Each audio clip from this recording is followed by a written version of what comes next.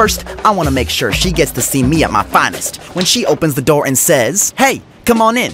Sorry my place is still a mess. Think you can help me out?" Then we're moving stuff over here and over there like coordination. I noticed she got all these electronic devices that aren't even set up yet. I had to focus, thinking, I got this. And just as I was planning it all out, bam!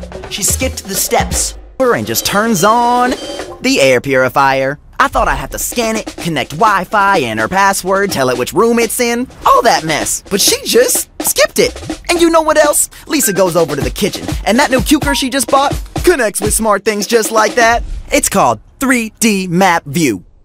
TV, fridge, soundbar, monitor, SmartThings station, I'm seeing everything. And they're all the SmartThings hub. And get this, from that sofa, with her phone, she turns on AI energy mode. And through SmartThings energy service, she's checking her energy use. Doesn't that just blow your mind?